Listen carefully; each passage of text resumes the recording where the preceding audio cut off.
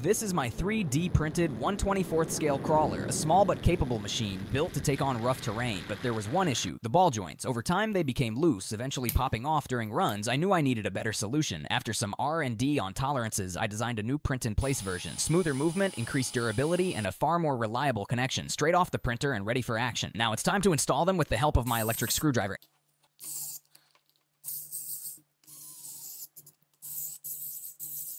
And just look at that flex. No more weak joints, just smooth, controlled motion. Let's push it to the limit with some aggressive driving and a few jumps.